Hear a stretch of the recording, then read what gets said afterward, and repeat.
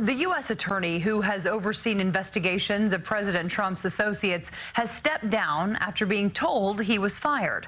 Geoffrey Berman released a statement saying he will be leaving the office for the Southern District of New York effective immediately. This comes after Attorney General William Barr sent him a letter today saying President Trump ordered him removed. The president, however, denied involvement. Barr reportedly met with Berman yesterday asking him to resign, but Berman refused. Berman's office prosecuted the president's former attorney, Michael Cohen, and was currently investigating the president's personal lawyer, Rudy Giuliani.